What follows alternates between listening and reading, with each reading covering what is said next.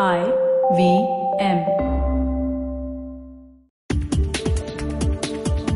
Innovation in food is progressing at an extremely rapid pace.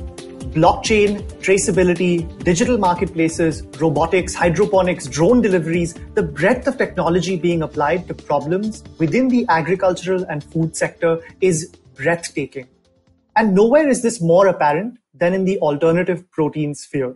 The pace of investment, product launches, and proliferation across continents has been hugely encouraging. You could say that smart protein is growing up, and if it's done right, that's going to be a big win for the planet. But it's not just the growth of foods that replace animal-sourced meat, eggs, and dairy without all of the land, water, energy, and greenhouse gas implications that's hugely encouraging.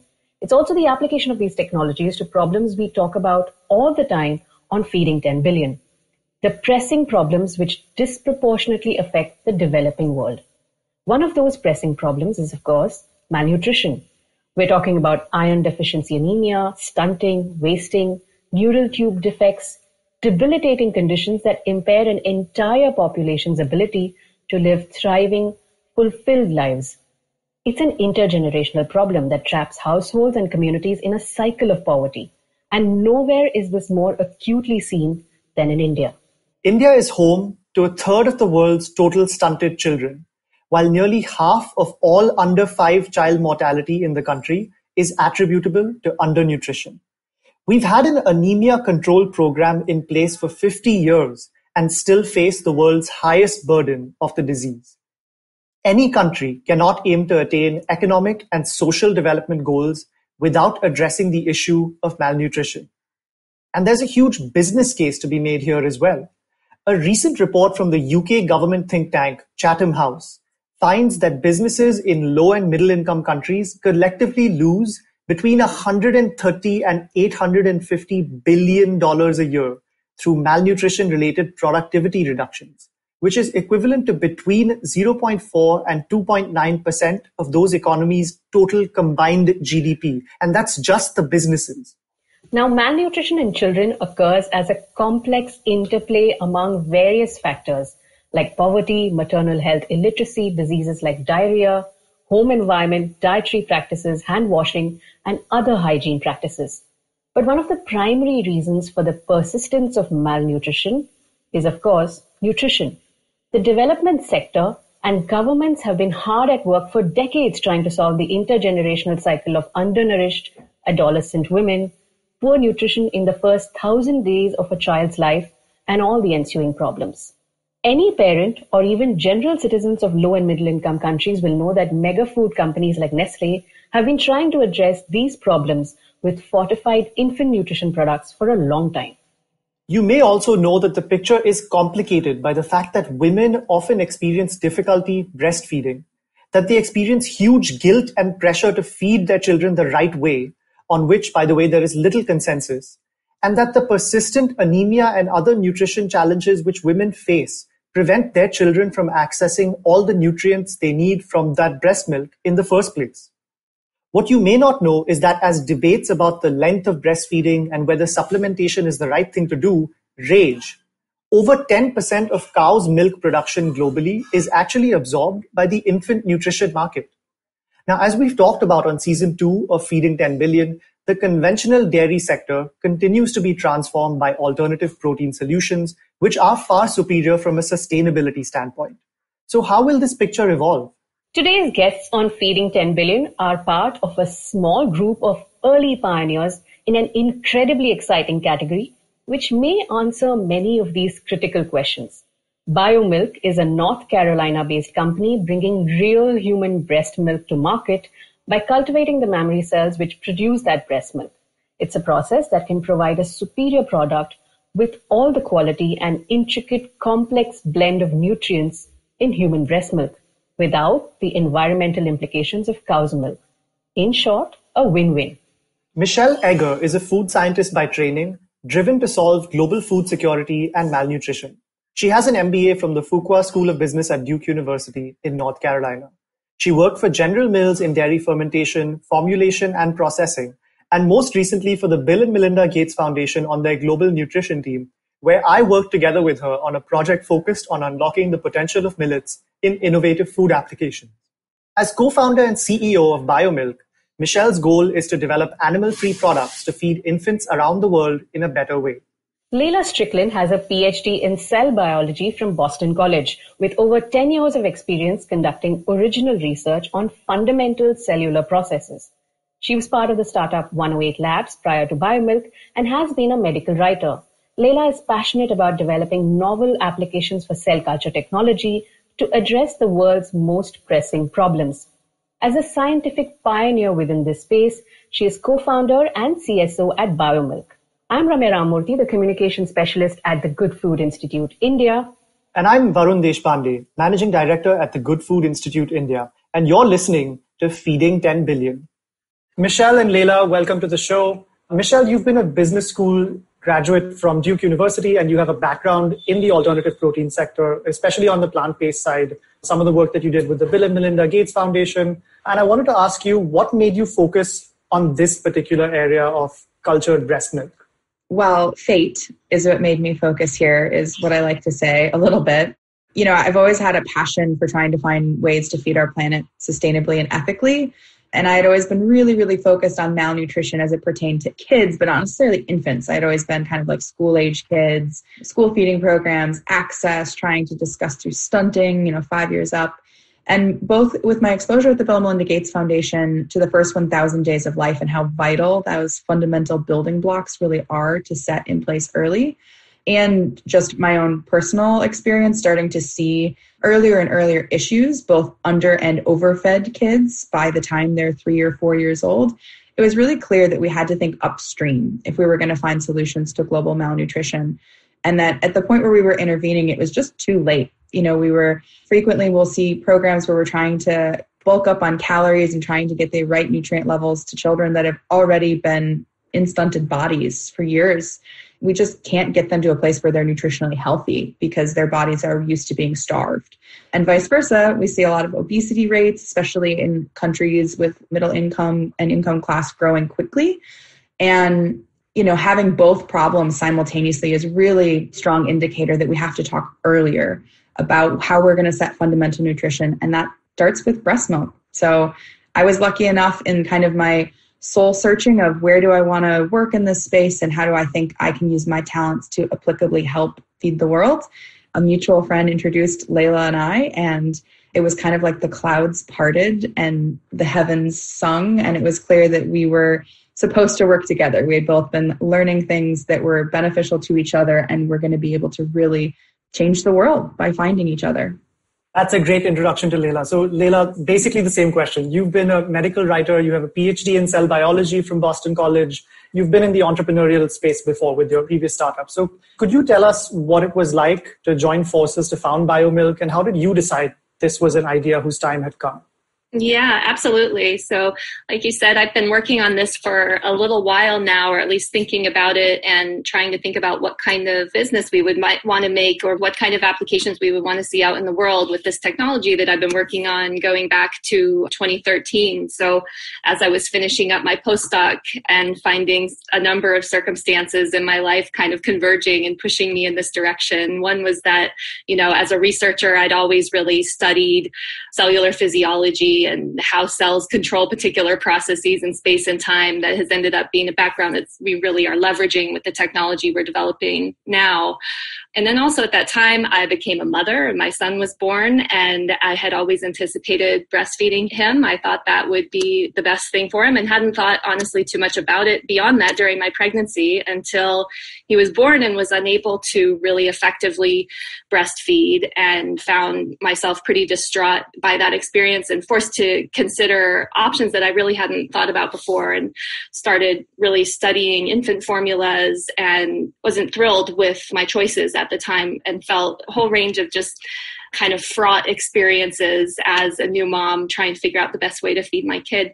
And at the same time, people were starting to talk about making food from cells, and people had talked about making meat from cells most famously, but also other animal products, leather and things like this. And so milk wasn't yet on the list, but it was a really exciting possibility for me, both based on my background and on my personal challenges with breastfeeding my own children.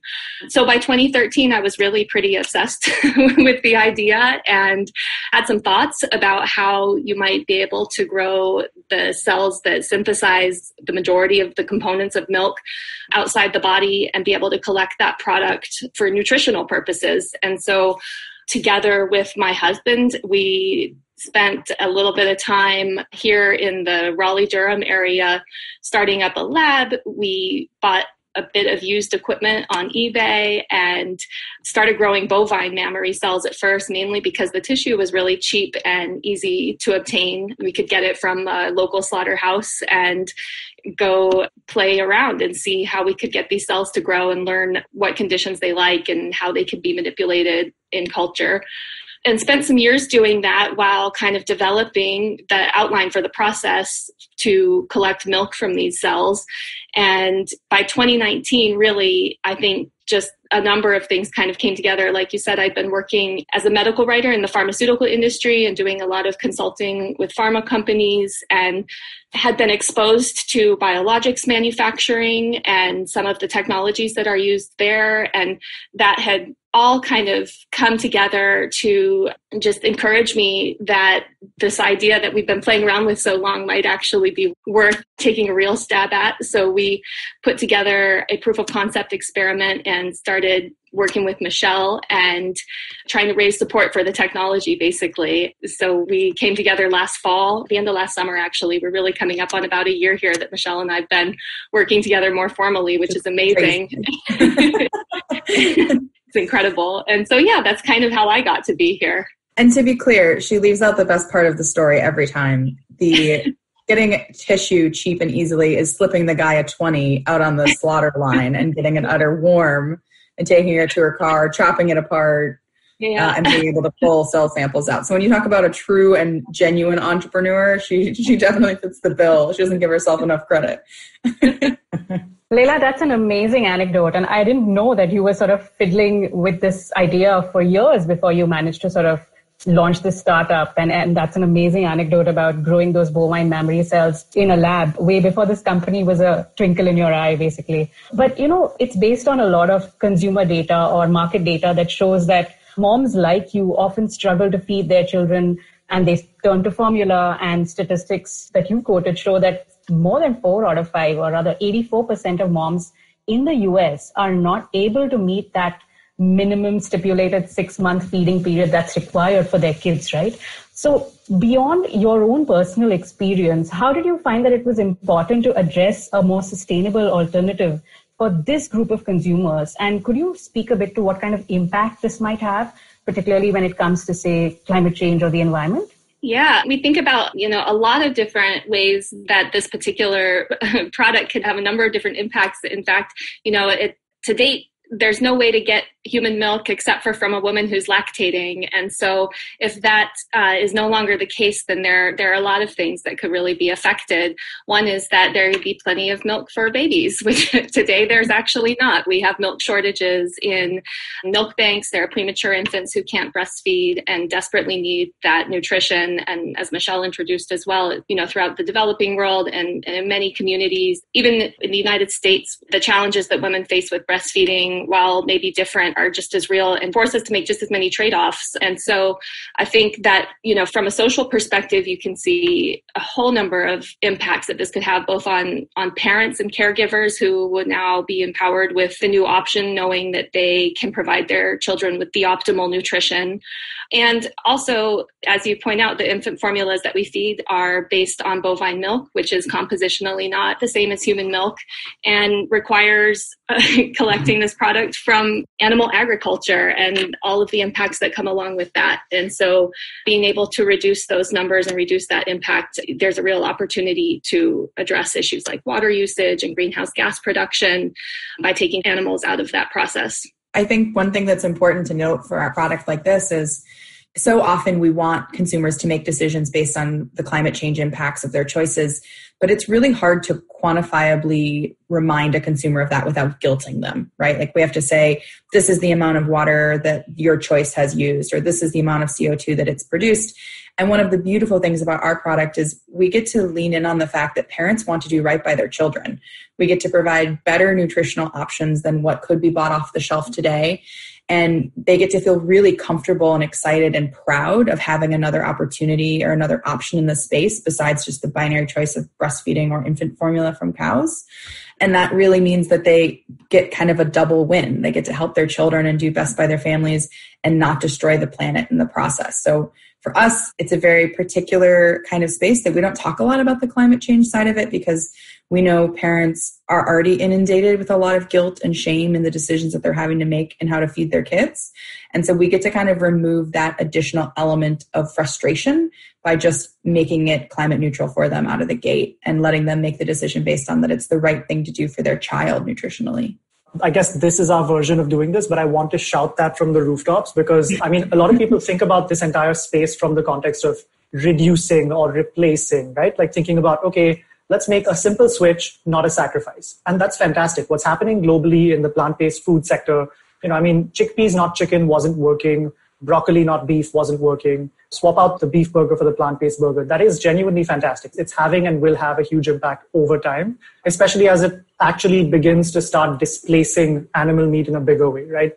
But I do think that one of the major reasons to switch to new methods of production is that the products that are produced by these new methods of production are superior for various reasons in terms of their supply chain, in terms of being able to determine what comes out of them and their nutrition completeness. There's so much stuff that goes into that, right? I want to get to the crux of this and what is most exciting here, and I'm sure most listeners are interested in this piece as well. Can you talk us through the technology here? So we know, of course, that it is quite analogous in a certain sense to cultivating cells for meat. But could you talk a little bit to all of these things, the cost, the accessibility, how you source the cells, and how you replicate all the components of breast milk? I'll let Leila do the nerding out because this is definitely her corner of the world. Well, what's really wonderful is that our process actually just leverages, decades of rigorous research on mammary cells based on breast cancer research and other basic science. So we actually have many decades of experience growing these cells outside of the body. In fact, the production of milk components from these cells has regularly been used throughout the literature, really as an assay to confirm that the cells are behaving normally. And so people will, throughout the biomedical literature, grow mammary cells and stimulate them with a hormone and check to make sure that they're synthesizing the protein casein, one of the most abundant proteins in milk.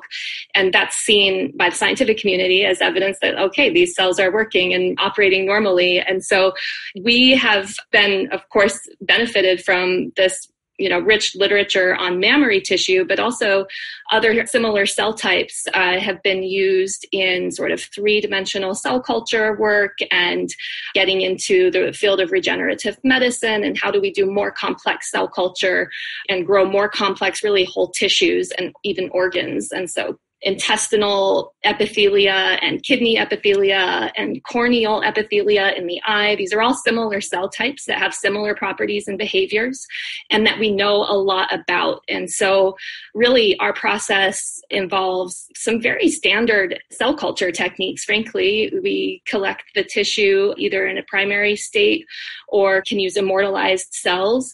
And we grow them in bioreactors that have been around for quite some time and that we're now working on some very important customizations and optimizations for our own specific application, but really talking about technology that's existed for quite a while in its earliest sense and works well for this purpose. And what's nice about it is that we're able to grow these cells at a very high density. We're able to grow them in a way that allows them to carry out their inherent biological behaviors and activities. This mammary epithelial cell undertakes the biosynthesis of thousands of unique molecules. I'm always saying that I can't think of another more biosynthetically active cell type. I don't think there would be another cell maybe on the planet that makes as much diversity, as many types of molecules, or in as much quantity as the mammary epithelia, because it has to feed and support the development and growth of an entire organism. And so it's quite just a biosynthetic marvel. So really, our technology is based on supporting these cells doing what they've been optimized through millions of years of evolution to be able to do on their own. And in fact, actually in the body, the mother's physiology needs to balance out her energetic and nutritional needs with those of the baby. And so there's a lot of negative regulation on milk production in the body to avoid overproducing and therefore expending the mother's resources unnecessarily. And so, some of the things that we're looking at are how can we override some of that negative inhibition that happens in the body, which is not needed in a vitro system outside the body. And so we've got a number of ways that we're optimizing both the cells themselves, as well as the, device and components and actual hardware of the system, and then the nutrients and cell culture media that we feed the cells. All these things have to work together to optimize the product and the whole process. And so we're at a very early stage now, but we think we have a pretty good sketch of what the requirements for the system are, and have a lot of fun work to do to optimize all those parts and get them to all work together. So she did, in fact, nerd out on that answer, and I loved it. So thank you so much. I want to ask you a question. So, you're a women-owned, science-led, parent-centered nutrition company, really, and you're producing cultured breast milk. You recently announced you had raised $3.5 million in funding from Breakthrough Energy Ventures, which is a firm that we love, a $1 billion plus fund, which is established with limited partnership from some of the world's top business leaders, including, by the way, Mukesh Ambani, who's India's richest man. Breakthrough Energy Ventures supports innovative technologies that help to address climate change. Now, obviously, Leila, you've been working on this for a very long time, and now you formed the business and you're moving forward into getting things to market. So could you give us a sense, both of you, of what funding gets deployed towards and how you take that funding and scale up your impact?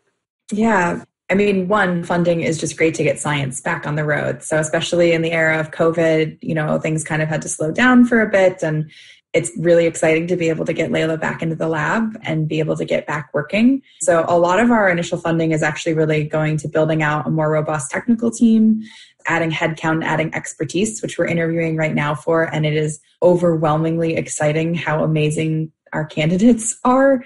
I want to hire everyone. I'm probably the worst CEO ever, that I just want to give all the money away and hire all of these amazing people to try to get milk out as soon as possible to the world. And really putting a lot of our initial funding directly back into fundamental research. So working through process optimization and just trying to increase yields, and then doing more fundamental research for the entire field.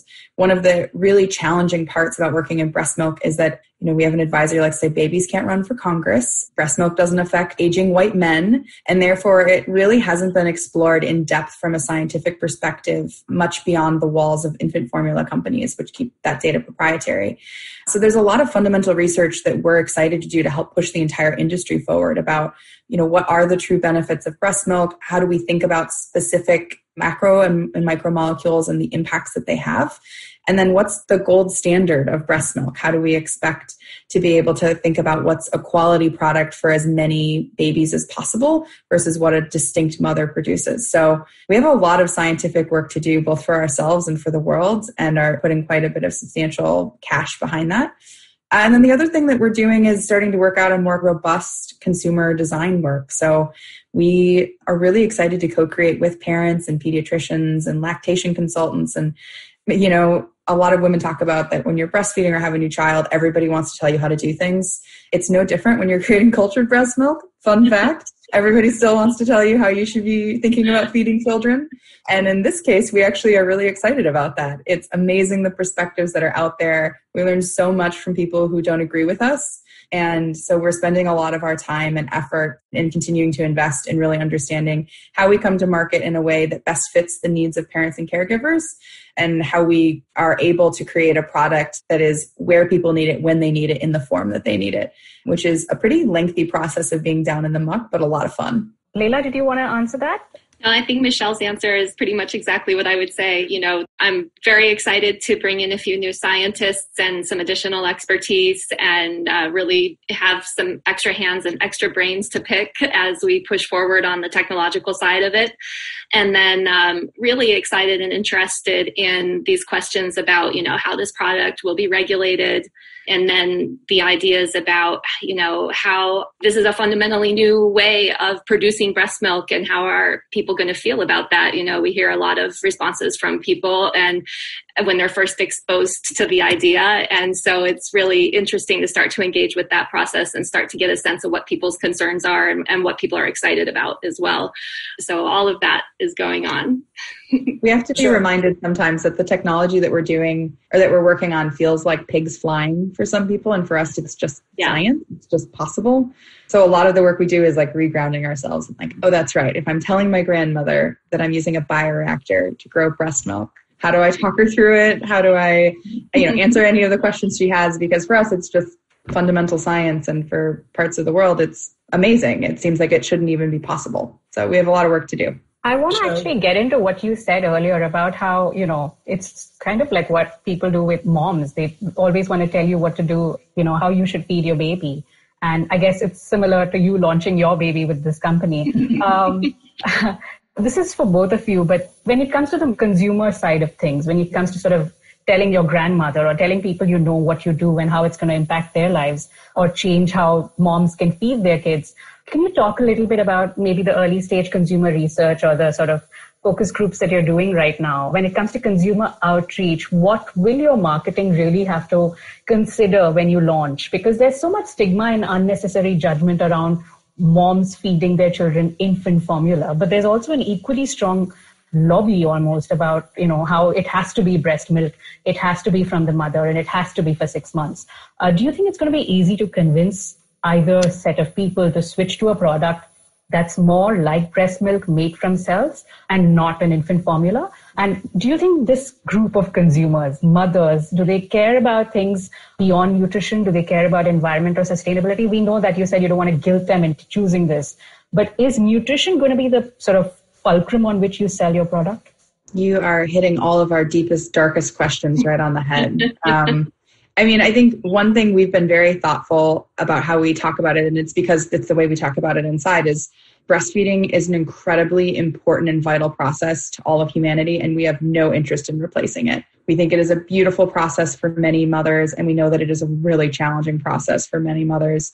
And whether you successfully breastfeed today or don't, we celebrate you. We just want to be a support for you as a parent. And we understand from Leila's own personal experience and now from the experience of getting it from everyone else, we deeply, deeply understand how hard this is. You're just trying to make the best decisions to feed your child.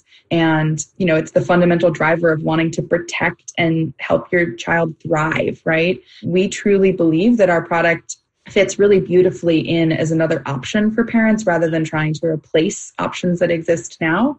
And so approach all of our conversations, whether it's someone who's incredibly supportive of our product or incredibly unsupportive, as, how can we help support you? What can we do to help you? And so we see, even as, we've had a lot of press attention, and we of course have people posting on Facebook or Twitter, even as we see people posting, oh, that's unnatural, or I would never feed that to my child, even amongst these groups of people who may not be a target audience. Maybe they don't believe as strongly in the science, or they're not as confident about things that don't come out of the human body. There's always one or two women or parents that stand up out of the group and say, you may not need this product, but there are millions of women throughout the world who do. And it's always like almost brings tears to our eyes, because we don't have to defend ourselves or our consumers who need this. There are women out there already doing that work for us, because this is such a fundamental issue for women throughout the world. And so it has been absolutely inspiring, the number of women that we've received messages from through our website. It is inspiring the number of messages that we receive through social media of people saying, this product isn't for me, or I'm not having kids, or I've already had my kids, but thank you. Thank you for doing this. I can't believe it's taken us this long to apply technology to a sector that's so important to women. And thank you for pushing forward for all of womankind. And so in terms of consumer acceptance, there will always be some people who don't support our product, or it's not for them and they're not interested. But the overwhelming response that we've received of positivity and of excitement and of passion for what we're doing, we feel pretty confident that we've really hit a fundamental need, one of the most fundamental needs that humanity experiences. And we don't have to do a large amount of convincing a parent to convert to this. We just have to provide the facts. We have to provide a high quality, efficacious, and safe product that we would feed our own kids and let them make a decision, because it is a clear winner nutritionally. And when you look at the sustainability halo on top of that, it's a no-brainer for a lot of parents to be able to have accessibility to this product. That's incredibly exciting. And also some of the things that we haven't yet mentioned, as the cost curves continue to bend downwards over time, and we think about the developing world, these are things that we talk about on this show all the time. And in general, Michelle, you and I have talked about this all the time. We really need to think about how we bring the problems of emerging markets, the problems of Southeast Asia, India, Sub-Saharan Africa, the portion of the world that is going to continue to be 50, 60% of the world's population through 2050 online in this sector, right? And that means if there's intergenerational anemia that's being passed down from adolescent women all the way to when they have kids and are breastfeeding and tragically unable to pass through essential nutrients, folic acid, iron, all of these things, we really need to think about how we can attack those problems as well. It might take much longer than the first iterations of these products, but all the work that's ongoing in the biggest foundations in the world, breast milk microbiome projects, trying to think through how to apply technology to improve infant formula, even if this is complementary to breastfeeding. I want to touch on all of that when we come back from this very short break. Hello, everybody. Welcome to another week on the IVM Podcast Network. If you're not following us on social media, please do. We're IVM Podcast on Twitter, Facebook, and Instagram. We'd like to thank our sponsors this week, Paytm Money. Some really fun guests on the network this week. Cyrus welcomed Dia Mirza to come and have a conversation about all kinds of different things. Danny Morrison was on Edges and Sledges, the cricket podcast. If you haven't heard that, that's always a fun listen. And Rahul Subramanian was on Football Should Ball to grow their ever more exciting list of guests. And it's not just that. Mantra Mugdha, an old friend of ours, was on Advertising is Dead. Manu Pillai was on the Filter Coffee podcast. It's been one great guest after the other. And with that, let's get you on with your show. Welcome back to Feeding 10 Billion. We're with Michelle Egger and Leila Strickland of BioMilq. Michelle, I want to pose you a question. Especially during this time, there's going to be a huge impact on general services focused on development indicators, right? In places like India, Sub-Saharan Africa, Southeast Asia, what we were talking about before the break. This includes things like vaccinations. So I've read research that says something like 70% of vaccinations will have been interrupted during the lockdown period in India. But it also includes nutrition programs, and significant portions of children, including sometimes infants, depend on these food security programs for nutrition in places like India. Could you lay out the positive case for BioMilq for how it moves beyond initially perhaps applications in the West, and what impact do you think it has in infant nutrition, particularly its path to market in places like India? Yeah, I mean, one of the questions that keeps me up at night is how do I make sure this product gets into the hands of parents who need it and not just continuing to advantage babies who are born to wealthy parents? Because it could very easily be an elite product that perpetuates elitism both here in the West and throughout the world. And we don't want that. We want to make sure that the infants that truly have a fundamental nutritional need, which is all babies, but some babies more than others right now as we look at the developing world, have access. And we don't have an answer. I mean, that's like the frank, painful solution of it is we don't yet have a line of sight to be able to launch in India in the next few years. And we get so many amazing stories being sent to us from mothers all over the world asking, when will this product be in Indonesia? When will it be in India? My entire family hasn't been able to breastfeed. What can I pay to get this? And the answer is we don't know. But the fact that I think we're even willing to stay up late and try to figure it out says a lot about how we're thinking about this product and how we're looking at our unit economics basis to be able to build a sustainable platform to launch from and then be able to expand. And so for us, I mean, one of the beautiful things about our technology versus maybe the cultivated meat space that you've spent more time talking about is, we're more dairy shepherds than we are cattle ranchers. We're raising cells. We're keeping them happy, safe, healthy. We're giving them all they need to eat, and they're producing the milk. And because of that, our unit economic cost basis enables us to actually get to the price parity of infant formula at the point where we're launching more broadly. So we can hit the price points that are seen here in the US, and on an ounce-to-ounce basis are pretty confident that we can be price competitive at the point where we would show up on a standard store shelf. And so then the question is, all right, well, you can be price competitive in the US, but what does that look like for the rest of the world, and how do you expand? And for us, a lot of our thought has been around what does that look like in terms of partnerships. So obviously the first foray is trying to get milk into the hands of aid agencies, of foundations, of other groups who are going into more situations that are more like disaster relief or war or famine, and providing product in the short term to be able to get to the babies who need it most quickly. And then in the longer term, it's probably working with NGOs and some of these organizations for a broader depth of launch to either come through some kind of payer system, so to actually be a product that can come through a healthcare setting, or looking to being a blended kind of fortified product. So one of the beautiful things about our technology is we're leapfrogging all of the companies that are doing an HMO here or a fatty acid there, and in theory are producing all of the components of breast milk that are nutritionally relevant. And so if we're overproducing and that price point is impossible to bring down where we can get to the lower income consumer in low and middle income countries, the question then is there a blend somewhere in the middle that maybe it's not 100% looks identical to breast milk out of the body, but is 10x better than what anything else that's on the market as an infant formula today. And so as we think about scaling more broadly and trying to reach as many babies as possible, this kind of interim position while we're trying to drag down the cost positioning is really appealing to us as a way to maybe get broader depth and then partner with other large organizations, either private companies or institutions that can help us get access to more people and get into the hands of babies that really need it. We had an advisor, this is kind of a strange aside, but we had an advisor who I was talking to who was saying parts of India, there's someone who works on their board who spends a lot of time as a plastic surgeon doing pro bono cleft lip surgery.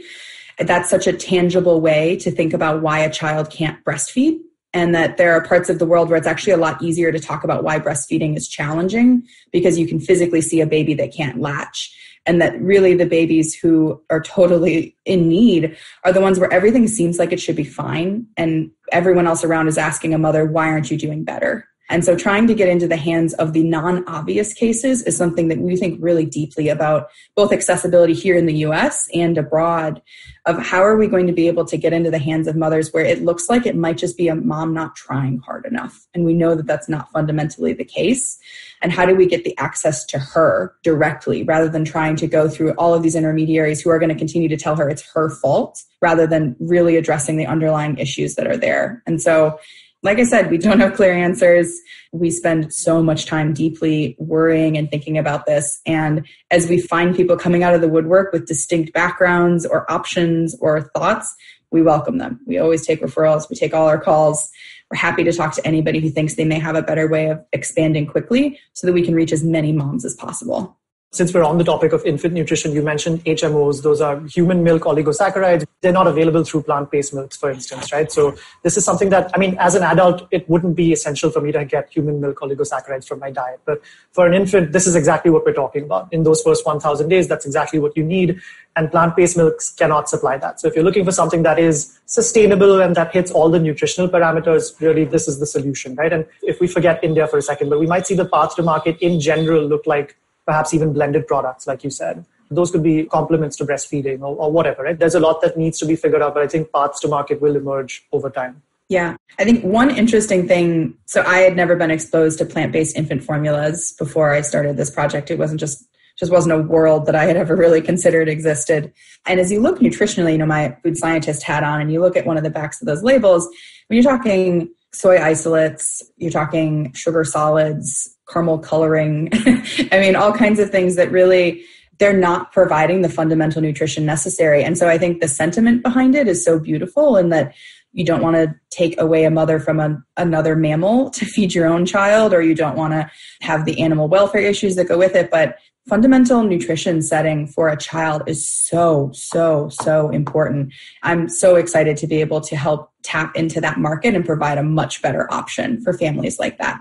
So I had a question. It's actually a two-pronged question. You mentioned earlier that you don't have babies in Congress. This is not something that's going to be easy to sort of regulate or legislate. And so I wanted to know, what is the path to market in the US currently? Like, what are the barriers or what are the hurdles you need to sort of cross before this gets to market?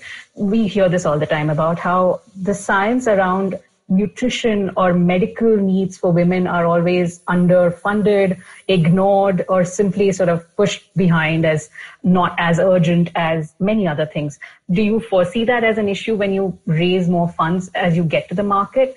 And from all these learnings that you had, sort of creating this company, what advice would you give someone in India trying to do something similar, create an alternative protein product, say beyond meat, eggs, and dairy? How would you advise them on how they should develop and launch their product in a market like India?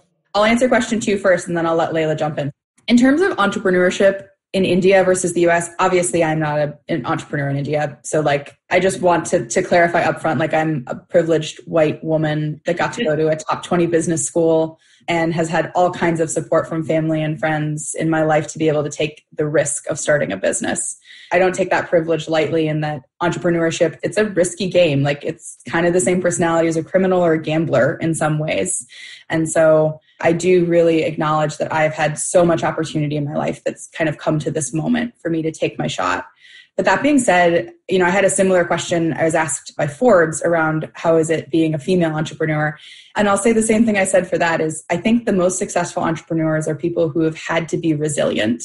In their life, they've been told no, or they've hit obstacles, or they've naturally been discriminated against, or had challenging experiences that have really taught them how to work around things and how to think about a problem that there has to be a solution. And one of the things Leila and I really credit ourselves with so far with our success is that we're painful eternal optimists. Probably one of our downfalls too, to be honest. But we are just those people who believe if you can think it, you can do it. There has to be a way to make this work. And we just continue to iterate and think and move and push and see how we can push forward on things where we're hearing a no or it doesn't seem possible. And so I would say when you think about in any part of the world, a lot of that ability as an entrepreneur, especially in the era of COVID, is just to be resilient, to not take no as an answer. If you think it's a problem to solve and you feel so fundamentally driven to solve it, it's probably because your consumer needs that solution. And so if you can be a tireless advocate for someone and you believe so wholeheartedly in that what you're doing is right, it's probably you're fighting so hard because it's not for you, it's for someone else. And so I really do think entrepreneurs who are successful, they have this ability to just ignore the fact that people may dismiss them or may think that it's them or not be helpful or not remove roadblocks. And if they can get around those and really find the fortitude in themselves to represent their consumers in that problem, you can overcome almost anything, which I know sounds super easy saying versus doing. So I apologize to everyone listening to this who's like, yeah, but some of these obstacles are crappy. Yeah, they really, really are. But if you can find a way around them, you're golden. If you can find your way through COVID right now as an entrepreneur, you have learned so much more than someone who had tried to start a business 2 years ago. And I truly believe that right now we're going to see some amazing technologies and companies come forward because people who are naturally resilient are pushed to represent the people who have a problem and need it solved. And I'd love to kind of backtrack a little bit and go back to talk what you were asking about before, about sort of the path to go to market and how we're formulating that and looking at it, sort of as the CSO, I'm thinking a lot about the technology, of course, and have a number of technological hurdles to address. But I strongly feel actually that what's most innovative about what we're doing is actually the product itself and not the technology that we're using to create it. So these are engineering problems that I have a lot of optimism and belief that we'll be able to resolve technologically, but I think our product itself raises a whole bunch of questions that are different even than if we were making bovine milk. So, human milk is presumably the first human cell-based product to be made commercially. And as Michelle alluded to also, we're one of the first companies where you have this it's a very wet bench, wet science cell biology company of women solving a problem that really affects women. And we're trying to create a product that has no standard of identity, and we don't know enough about it from a basic science perspective to even think about, can we call what we're making actually milk? Because what is milk? Because it's different in every single sample you look at. And so some of these are the things that we need to engage with a variety of different stakeholders and communities in order to start to get a sense of how to actually bring this product to market. So of course, for us, we know here in the US, our regulatory process is going to be very important. We don't yet know exactly what form that's going to take. We are pretty proactive and collaborative about engaging with that early on. And regardless of what the outcome for our regulatory process actually is, we do know that our product will sink or swim based on the trust of our customers and consumers, and whether people will actually feel comfortable and happy to feed this to their babies. And so that's going to require a lot of demonstration through evidence that the product is fully safe and efficacious. And so we expect to do a lot of testing with this product, both in animals, even in adult populations, before we would feed it to infants. From a consumer standpoint, we know that the thought process and the decision process around what you feed your infant is different than, say, deciding to try a cool new cell-based meat. It's a different thing. You're talking about an entire complete source of nutrition that is the only person who can make this decision for your baby. And so just that whole process is so unique for our particular product. And so that's sort of why, in addition to pushing forward with the technology, we're really thinking upfront a lot about those aspects and how this product actually sits in a marketplace and what that looks like and how we get there. One of the beautiful things about being a women-led company, one woman with children, one of a childbearing age, the fundamental questions of what would I want to know has happened to make me comfortable to feed this to my own child is really visceral. As someone who wants to have a family myself and not going to get away without feeding my child BioMilq at the point where I have children, I think we really fundamentally feel those trade-offs and those choices and those decisions. And so when we think about safety and efficacy testing, it's not just like lip service to something that has to be done. We're feeding the most precious beings on the planet to each and every individual person. We don't take that lightly. So our regulatory framework might look a little more robust than other companies in and around the cell ag space, but that's because we take our responsibility for it really seriously. All right. So I have a question that you may not be able to answer, but I'm going to take a crack at it. So what's the 5-year plan? Where's BioMilq going to be 5 years or even 10 years from now?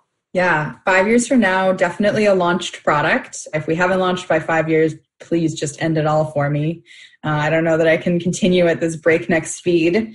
And we really want to be able to be a company that provides answers for parents, that provides enough information where they feel like they're getting what they need to make an informed decision.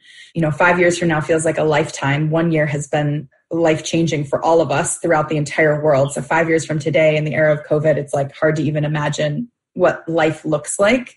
But we hope that our consumers can take solace in that infant nutrition doesn't change. Like the fundamental needs of a child, whether we're in the middle of a pandemic or not, are not different. And so we're incredibly laser focused on what those needs are and want to come to market full circle now to what I said at the beginning in the most ethically and sustainably way that we can. And so we're really excited to have product in market, probably mainly D2C to start, direct to consumer.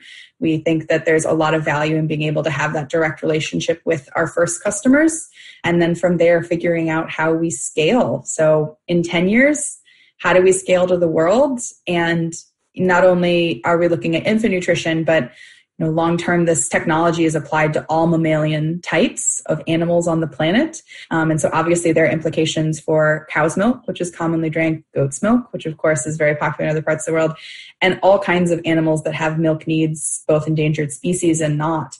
We're really excited to serve. A quick aside, Leila's a huge horse enthusiast and has horses of her own, which I am not a horseback rider. So I use like the most stunted language ever. Leila's literally laughing at me because I sound like a sociopath when I talk about horses in comparison to her. But there's a lot of industries out there that have some really insidious practices, including thoroughbred horse breeding, where we see horses being stripped from their new foals and being unable to feed their own babies because they're being forced to feed thoroughbreds. It's not just in the human population where there's really challenging breast milk issues. We see a lot of, golden elixir of life issues throughout the animal kingdom that long-term as a company as BioMilq, we're super focused on infants today, but have a lot of excitement for figuring out how we can solve problems in the future that aren't just applied to humans. That sounds amazing. I want to just round off this interview by asking you what we ask all our guests. It's the year 2050. What do you think we'll be feeding ourselves? I'm sure BioMilq will be all over the world by then. But can you paint a picture for what you think we'll be feeding and drinking at that point? And what will your day look like? Gosh, that's such an easy question to end on, Ramya. I mean, it's just such a simple and obvious answer. I think one of the things as a food scientist who has spent a lot of my career really focused on how people build food beliefs, this time is incredibly fascinating. We have consumers who are really concerned about natural and organic products, GMOs, very concerned about the sources and locations of where things are coming from, but are also trying to find solutions that are climate neutral or even positive, which sometimes are at odds right now. We see a lot of plant-based products being made out of the same monoculture crops, which are better maybe than meat in some ways, but maybe not nutritionally better for people, and in some ways not necessarily better across agriculture as a whole.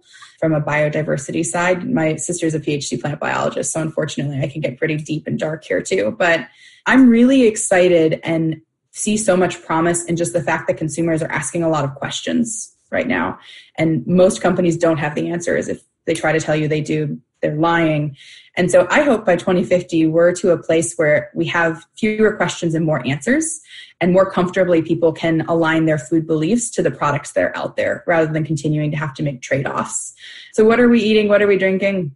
Honestly, it's not my business. It's an individual personal food belief, and I'm excited for people to be able to make their own decisions, but also find products that fulfill their needs without having to constantly make the trade-offs that we ask consumers to do today. And I would say similarly to that, I think, to me, I feel so fortunate to be a cell biologist at this point in time, because I think that we are on the cusp, or even really getting into an era where cell biology and synthetic biology really have the ability to move us forward in terms of our natural resource utilization and have impacts that'll be very important in the future. I think that what's been really astonishing and wonderful to watch over even the last 10 years or so as a cell biologist is just this realization that we have spent decades developing this ability to grow cells outside the body. And we've really pointed it at biomedical applications and, of course, advanced and accelerated discovery in medicine for decades now. And it seems to be a sort of an increasing awareness now that perhaps we can use this knowledge and point it and deploy it to address more emerging challenges that we're facing. And so it's a very exciting time for cell biology. I don't know all of the things we'll be eating and drinking in 2050, but I think cell biology is going to have an important role. I think synthetic biology and cellular agriculture in particular, the promise of this field is really more efficient resource utilization, which is absolutely essential to support the population that we have. And so it's fairly simple to think about it, that we need to harvest instead of the entire animal and all of the needs that we need to meet in order to do that. It's pretty clear that a cell-based solution is going to be more efficient, less impactful, and really give you more control over the process and perhaps allow you to make better products even. And so I hope that by 2050, I'm relaxing on a horse farm somewhere, but really enjoying the view of how things have progressed and that people are able to thrive and flourish with less of an impact on our natural resources. Michelle and Leila, thank you so much for being on Feeding 10 Billion. It's been an absolute pleasure. I got into the alternative protein sector because I firmly believed that the technologies currently coming into play across the world are creating solutions to major global problems of climate change, biodiversity loss, and public health. And these are solutions which can be implemented within our lifetime. Having grown up in Mumbai, a particular area of interest for me personally has also always been the application of these technologies to challenges which affect the developing world. The mission of companies like BioMilq and their Singapore-based counterparts, Turtle Tree Labs, is incredibly exciting because it gives us hope that we can help tackle these challenges as well as all those other major issues of sustainability and zoonotic disease facing the world. The alternative protein sector is indeed growing up. And as it does, it can have a big impact on child and infant nutrition as well. The world may look very different in 2050 as a result. And if you want to start a company in this space or are interested in just learning more about this sector as a researcher or want to collaborate, please do reach out. You can also join our GF Ideas India Smart Protein Innovation Community on LinkedIn or follow us on social media. We are Good Food India on Twitter and the Good Food Institute India on Instagram. And we leave all those URLs as well as the LinkedIn URL in our description. If you like this podcast, don't forget to check out other interesting podcasts on the IVM network. You can listen to us on the IVM Podcast app or ivmpodcasts.com. You can also follow us on our social media. We are at IVM Podcasts on Twitter and Instagram. And if you want to reach out to me, I am at Varun D7 on Twitter and at Varun5 on Instagram. You can come ask me why. And if you want to reach out to me, I'm Cryptic Caprice on Twitter and Dithering Funambulist on Instagram. Please don't ask me why.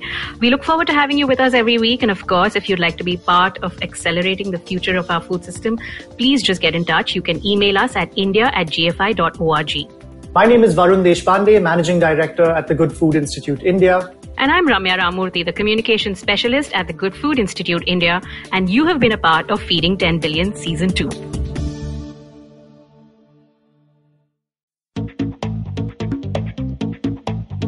Advertising is dead. Yep, you heard me right. Advertising is dead. We're all in the content business now. Let's not call it news, TV, radio, etc., etc. It's all content, and we're in the middle of this weirdly exciting phase where all the borders and lines that have been drawn over decades has been swept away by this lovely thing called the internet. We're a show where we don't dwell on just the stuff that is now, but rather the wider stuff about advertising, media, content, and the whole goddamn circus surrounding it. Tune in every Tuesday for our weekly unboxing of the mystery box we used to call advertising. I'm Varun Dugirala, co-founder and content chief at The Glitch, and this is my new podcast, Advertising is Dead. Namaskar, this is Ashish Vidyarthi. Yes, my friend, these are challenging times, but in these challenging times, we can create something extraordinary. Do take time to listen to my podcast, Begin the Journey, available on the IVM Podcasts, website, app, or wherever you listen to podcasts. Remember, we have a great opportunity called life. Cheers.